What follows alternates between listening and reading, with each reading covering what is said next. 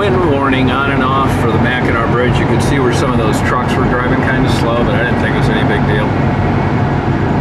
Those were big ass waves under that Mackinac Bridge, though. You know, unless you can see something next to it that you know how tall it is, it's hard to get an idea how big those waves are. There's some monsters. So I'm making my way up to Sault Ste. Marie. But as you can see, these roads are no big deal. It's only one lane, but that's kind of how it is up north in the winter.